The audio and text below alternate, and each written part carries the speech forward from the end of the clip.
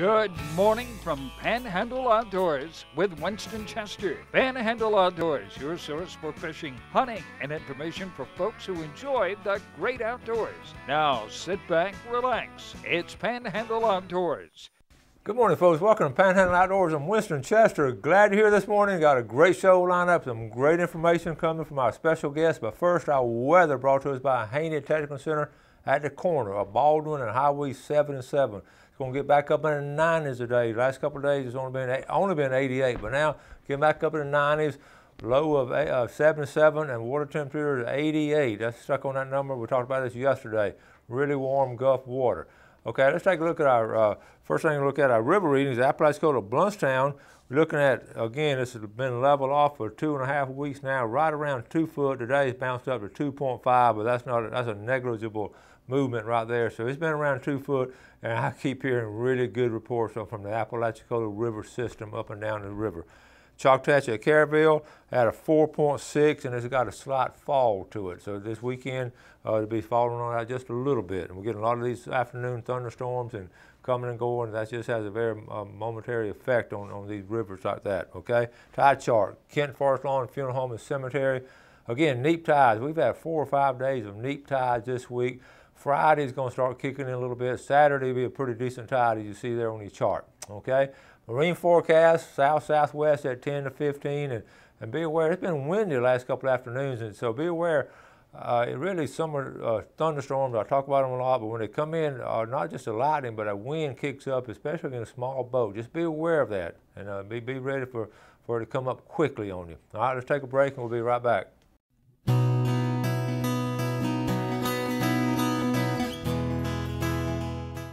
Okay, welcome back. Glad you're with us, and look at our familiar face, Travis. Good morning. Good morning, Travis, and we're going to start off at the top right here. Congratulations on the new dad. Yes, sir. All right. Sir. We had Isabella Madison was born last Tuesday, the 19th. Okay, and listen, I'm always showing pictures of these big old fish and all. We're going to show one of the best pictures I've ever shown here in Panhandle Outdoors. Check this out right here. Isabella Madison. All right. She's got a little grin on her face there.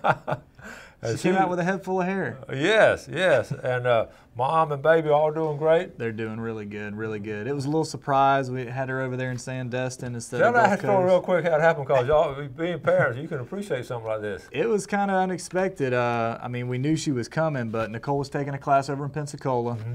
And I was actually on duty that night. We said our good nights, and then she called me back 5 minutes later, said my water broke. So we kind of went into scramble mode. I went home, changed vehicles, and I got a good friend of mine to pick her up to start getting her back this way, because we had everything set up here at Gulf Coast in Panama City. And we met in Niceville, and at that point we had to make a decision, either take 20 and get on back, or go on down to 98, and just in case we needed to go into Destin or Sandestin, we could. And when she got in the vehicle with me, her contractions were like 9 minutes apart, then it went to 3 minutes apart, and we said, we better not try to push it. So we went to Sacred Heart in Sandestin. It was a real nice facility, and they were great, and everything worked out good. So she was born in Sandestin? Yep, exactly. She's a Walton County girl. Yeah, well, she has sand in her shoes, but yep. That'd be great, and I know that's exciting. Yeah, it was. You know, we talk about real people and real things. There you go, right there. That's a great example of it. So we're proud for you and happy for you. Appreciate it. Okay. But you're still having to work. Still having to work. Still having to work. So I took off a few days and hard back at it. So she's going to be off for about 2 to 3 months to take care of the baby. So. Well, good. Well, I'm looking forward to having pictures of her over the years of holding up some fish and all that. As soon as she can start walking, we're going to introduce her to the great outdoors. I can promise you that. That's wonderful. And I'm sure she'll be in deer stand up there in Jackson County. Yes, sir. Yes, sir. You'll raise her right. And I know you said they came over and blessed her and all. They did. It was real cool. Had chaplain come in and pray for her the next day, and it was really good. That's good. Good deal. Outdoor. Let's get it outdoors. What's going on? All right. We'll turn to FWC here, and we're going to start with the offshore fishery, something that's always fluid, dynamic, changing. And if you're going to fish out there, you've got to get on the internet. You've got to sign up for these email or text alerts, because these seasons, they change all the time. And you know, we have to do a lot of work to keep up with what's ever changing in this offshore fishery. You know, we have their state and federal waters. Everyone was excited. August 1st, gray triggerfish and greater amberjack was scheduled to open reopen in state and federal waters. They have their June-July closure. However, the NOAA Fisheries decided that their quota has been met based on their data. So gray triggerfish and greater amberjack will be closing in federal waters through the end of the year. So I mean, they're already closed. They will not reopen, is what I'm saying. So that's going to disappoint a lot of people. Yeah. But there's some silver lining there. If you look at the triggerfish, FWC talked about this in June when they met in Apalachicola. They're going to mirror that regulation. So in state waters and federal waters, triggerfish is closed the rest of the year. But for amberjack, FWC, they are going to reopen amberjack in state waters August 1st. Okay, good. So, you know, I talked to Melissa Rex, one of our fisheries biologists, yesterday, and she said right now we don't have a closure for amberjack. You know, it's scheduled to go till the end of the year. They're going to talk about it in September if they're going to do an early closure. But right now, for the month of August and September, amberjack is going to be open. That's in good. State waters. So remember the new 34-inch size limit that we talked about this year, and it's going to be a little difficult to get one of those in state waters. But if you get out there at that 7, 8, 9 mile range, especially if you go down the west, get some of that deeper water, I've heard that there are catching some legal ones, or they were this spring, you know, before they closed. So that's the big news on the offshore fishery. Okay. Okay. So that stuff's always changing, but I tell you, you know, there's a good thing you can do is if you go to the NOAA website, you can actually sign up for these email alerts.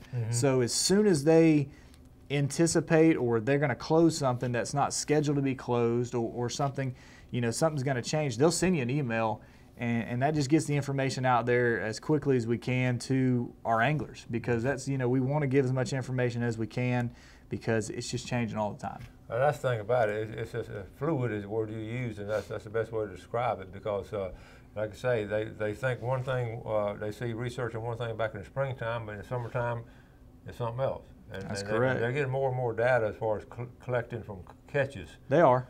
And then so they're trying to prove it scientifically, and it's not just like they're pulling something out of the hat on their feelings. I mean, they've got some basics for scientific evidence. They do, and but yeah, that's one thing. I mean, if you sign up for the email alerts with the feds, and then you can also do it with MyFWC, and they'll do the same thing for the state regulations. So, okay, so that's the offshore fishery, and then now let's just talk about, before I come on again, it's going to be open, this new short season in Gulf County, St. Joe Bay, for the scallops.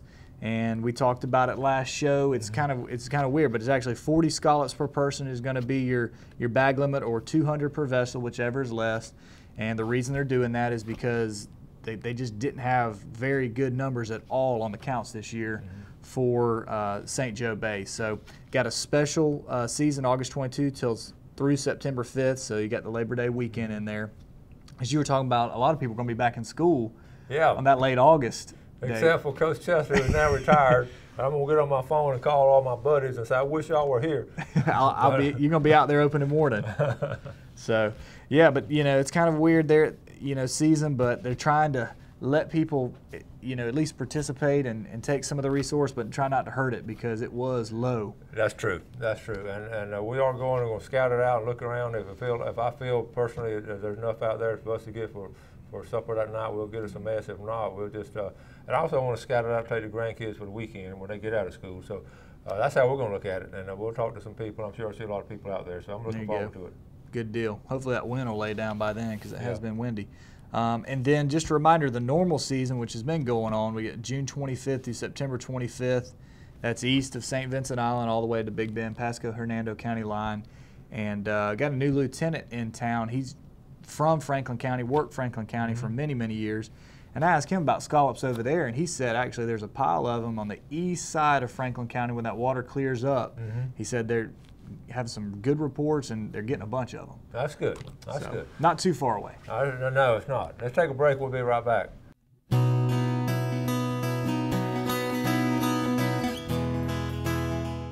All right, welcome back. Trying to check out this picture, folks. We're going to show you one nice picture today, a quality picture. So Phil Chester out of Panama City Beach. Y'all know Phil. I believe he's out there on a commission out there, and he's a good fisherman. And Travis, that's a nice redfish, isn't it? Beautiful redfish. Looks like he's perfect in the slot, too. Yeah. Y'all see Phil Chester, they're telling me something on TV. We're trying to zoom in and see what it caught it on. Might be a Mirrodine, maybe? Looks like some kind of plug. Where did we get his plug? They caught that Sunday afternoon. All right. Very good. Now, let's get back to FWC. All right, FWC. Hey, actually opening today and tomorrow. We got mini season for lobster. Okay. Big deal down south, especially southeast Florida, Florida Keys. I mean, it's huge down there. I remember when I used to work Palm Beach, it was just, I mean, it was like scallops up here, I guess you could say. Imagine if scallop had a 2-day season, how many people would be out there for that little season. And it's going to be today and tomorrow. We do have divers up here that go after spinies. But then the regular season is August 6th through March 31st. The reason I mention that is because FWC's had this lionfish removal program for a couple years now. And this year they did something special as far as if you remove 50 lionfish, you qualify for this lionfish challenge. You get a commemorative coin, and that that coin allows you to take 1 extra spiny lobster per day during the 2-day sports season, which a lot of people call mini season. So you could have 1 over your bag limit by doing that. So you're helping the resource out. They want to remove this exotic fish that has been, detrimental to our native reef fish. And it's a pretty cool thing. And some people, still from Panama City area will go all the way down the Keys and they'll go for mini season. So that's a pretty cool thing. Now, just to give you some numbers on that, this kicked off May 14th this year. They've had over 6,500 lionfish killed. Good. That's documented. I mean, we know there's more. And, I've had them, and actually, if you get a decent size one, you know how to clean them and cut the spines off because they're poisonous, they're pretty good. Yeah. So, I mean, you can eat them too, and then you're helping the resource out and the fishery as well. Now, up here in the Panhandle, they're doing a pilot program. And that's Escambia County all the way to Franklin County, so our entire Panhandle region, Northwest region. If you do 100 lionfish, and the reason they're making 100 up here, there seems to be more of them up here actually in this deeper water. If you check in 100 between May 2016 and May 2017, you'll be eligible to receive a tag that will allow you to take a legal size red grouper or a legal size cobia over your bag limit for 1 day. Okay. So they're just trying to reward, it's really divers that are getting them. You don't really see people catching many at all on hook and line. I've seen a few people during when snapper season was in, a few people came with some big lionfish on hook and line. For the most part, it's divers that are getting these, and they want to reward the people for taking them. They want to encourage them, hey, while you're down there, if you see them, go ahead and pop them and take them. So that's pretty neat. And, this thing's growing. They had a roundup over in Pensacola earlier this year, and it's really catching on. There's a lot of them in Pensacola. I've seen some pictures. There is, and there's some big ones too. So pretty cool stuff there. And other than that, what's going on in the bay right now, we got a lot of people going out floundering. So just want to remind everyone on that, make sure you leave your navigation lights on, because some people, they'll get out there, they'll have the lights above the deck and it lights up the world and there's no way you can miss them. But a lot of people, they're sneaking around, they got these underwater lights, and they get out on a point or something like that, and we just want to make sure that they can be seen by other boaters out there. So have your navigation lights on, and while you're out there, you can gig sheep's head. You can go on myfwc.com or look in our regulations what else you can gig besides flounder. Anything you can spear, you can gig. Okay, so I know some of them gig mullet, right? Yes. Mullet legal? Yep, you sheephead can. legal? Correct. Yeah, whatever. And I'm getting weekly reports now on floundering. We're about to get, late summer and fall is when the season is, and you've already seen some people out there. We're seeing them. When I check people a lot of times, it's toward the beginning. I've checked some at the end, and I mean, I haven't seen a whole lot. I mean, the most I've seen, they got 4 or 5 they considered a good night. Yeah.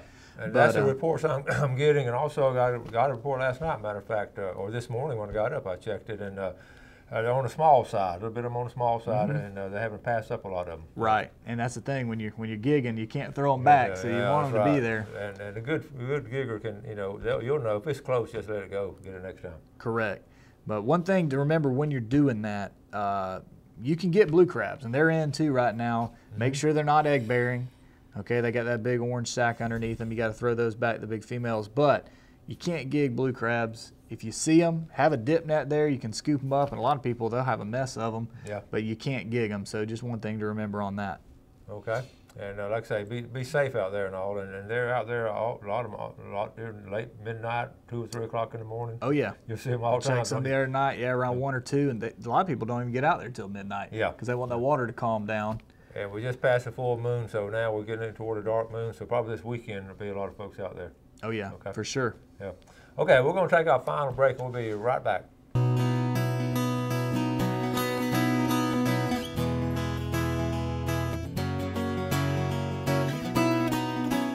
Okay, well, welcome back. Let's take a look at our fishing game times. First thing, look at that, brought to us by Barron's Barbecue Shrimp Marinade, 7:05 to 9:05 this morning, and 7:32 to 9:32 this evening.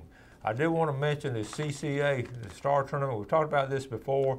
I'm going to have a guest come on tomorrow. She's coming up from Orlando, and she works with the Coastal Conservation Association, and she's here for a couple of days. She's coming on the show, and this is the redfish tournament we're going to talk about. And this happened, remember last year when I was up at Lynn Haven Park and they had a little redfish tournament, and a guy brought a redfish in that was tagged, and he had not entered the tournament, and he passed up a $40,000 contender boat. He lost it. Well, just got word this past weekend, 2 fishermen along the Florida coastline, Gulf Coast, 2 fishermen caught, one was a 15-year-old boy at a Gulf Breeze. He caught a slot-sized redfish. It was tagged by CCA. And first place was a $40,000 contender boat, and he had not registered. He took the redfish home and ate it. You got to register. Second guy was from St. Petersburg. He caught one, same story. He had not registered. So 2 people that we know of. And so she's going to come up. We're going to talk about the importance of registering. It's not much at all, but you do have to register ahead of time.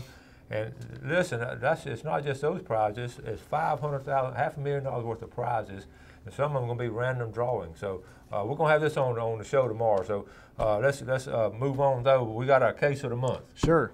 That's a cool tournament, though. Oh, awesome, how many man. did they tag? Did they say? Well, she told me personally. She called me and she said, we tagged a lot of fish up there in Panhandle. Really? Yeah. So y'all need to be aware of that. So you know. It's amazing. I might have to register. I don't know when I'm going to be able to go fishing again, but I need to register for that. Yeah, it'd be bad in case one on duty wouldn't.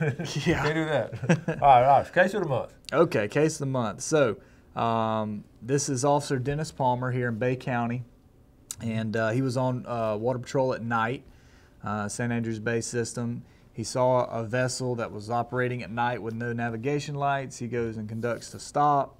And then he starts talking with the guy, and the guy says, well, I'm coming back from checking my crab traps. He goes, oh, okay, cool. What'd you get? He goes, well, I got these crabs here. Well, he had 10 crabs. The problem was they were stone crabs, not blue crabs. And it's closed season on stone crabs. He also can't have the whole crab as well. You got to take the claws. Right. So he addressed the violation, and I think he ended up writing him a warning for the lights, wrote him a warning for the whole stone crab, and then wrote him a citation for possession of stone crab in the closed season. So, you know, it closed in the summertime, is going to open there in mid-October every year. So it's a pretty good case, and that's something we see all the time. And that's another thing, too, if you're floundering, because I've seen people, when, you know, last year we caught some guys, stone crabs close in summertime. You know, when people flounder, usually summer, late summer, early fall, and they're closed. You got to let them go right now. So pretty good case by Dennis, and you never know what you're going to get into out there. Yeah, I love these local cases like that when you know, well, I can see him now. Officer, I was checking my crab traps. Well, he was in his mind. I guess he was telling the truth, but he knew he was being crook. Right, right. He was nervous, and we thought, hey, or Dennis thought, you know, okay, where's your blue crabs? You know, nothing wrong with that. But had all stone crabs there. So that's funny. Another report I've been hearing too. You know, I've been working night shift a lot lately, and underneath both the DuPont Bridge and the Hathaway Bridge on that outgoing tide, the bull redfish are just tearing it up. Yeah. There's bait everywhere. We got shrimp under the lights, and they're just, I mean, they're getting some real nice catches. We see guys out there on kayaks, guys out there on boats. But I think we talked about this last time, but they're also catching some tarpon mixed in there at the Hathaway Bridge, mixed in with the redfish. They're trying to catch bull reds, and then boom, they're catching tarpon or jumping them at least. Half time they don't get them in. And that's got to be a thrill to hook up on one of those at nighttime. It is, and they're getting some of these big fish that we usually see along the beaches. I talked to a friend of mine the other day. They caught 80-pound class tarpon there at the Hathaway, not these little ones. So they're big boys. That's awesome, and it just shows you the versatility of our area. You know, those big fish are going to come up that channel, and they're going to be following that bait fish. They will. And I know y'all have seen that. I know it was funny. I've gotten some reports too on manatees. A lot of manatees are being seen. I've seen a couple this summer. Have you? Yep, and you know, we do get a few up here in this area. Actually, over in Chaltahatchee Bay, I had a guy call me the other day, and he was concerned. He said, I think he's tangled in some crab trap buoys. Well, it was the mouth of the river over there, and I told him, I said, well, what does it look like, you know? And he started describing it to me, and there were 3 or 4, and I contacted our biologists. They had actually tagged those those animals, and they track them where they go, and because they don't stay up here all year, and they migrate up here in the warm weather months. So they were actually good to go. He thought they were tangled in crab tracks. It was actually a radio tag that had been put on them. Good deal. Okay, real quickly, we got gator season coming up soon. That's correct. That's correct. It is middle of August. August 15th is when it's going to open up. Now all the tags have been sold out. But one thing just to remember, I was talking to you earlier. I think this is probably I know it is one of the most highly regulated hunts that we have. Compared to duck hunting, I think it is probably the most highly regulated. So if you're going to gator hunt, make sure you're going during your season, or your it's different weeks. You got 3 different weeks you can hunt. So make sure you're hunting during that week that you're assigned and your assigned area. So like Bay County, you have the whole county. But some counties you can either have a county or an area. An area will be like Lake Seminole, Lake Talcott, some of these bigger lakes. So make sure you're hunting your area, the right times. You got methods to take. All this stuff can be found on our website, myfwc.com. Click on hunting and then alligators. Okay. And then bass fishing doing real good. Freshwater, I'm hearing some good reports on freshwater. You guys hearing some good reports? On the rivers, yes. And late in the afternoon, the fly fishermen are doing it. And it's been pretty low. I know you said it came back up a little bit, but it's been down, which is usually pretty good. So just make sure you have proper lighting. Again, you're talking about nighttime proper lighting, and you're talking about speed on the water. You don't need speed on the water, and just communicate with people. Let people know where you are. Exactly. So y'all see a lot of that. Okay, yes, we're going to start wrapping things up. Again, congratulations on fatherhood. It'll be thank you very much. One of the most rewarding things of your life. Jeff and I can vouch for that. So, folks, if you have, again, we'll remind you, what's the 800 number if you see a violator like somebody getting scallops at Shell Island? Who do we call? You need to call Wildlife Alert. Wildlife Alert. Yeah, call us, because we can't be everywhere. Give us a call, and we'll send somebody out. Yeah. Okay. Thanks, Travis. Appreciate it. Good job, buddy. Again, thank y'all for watching Panhandle Outdoors. We're America's only daily outdoor TV show. We're proud of it, proud to have you as an audience, and thank our sponsors. And do something good today for your fellow man, and God bless. Thanks for joining us for Panhandle Outdoors with Winston Chester. Panhandle Outdoors features hunting, fishing, and other activities and information to help you enjoy the great outdoors. Join us next time for Panhandle Outdoors.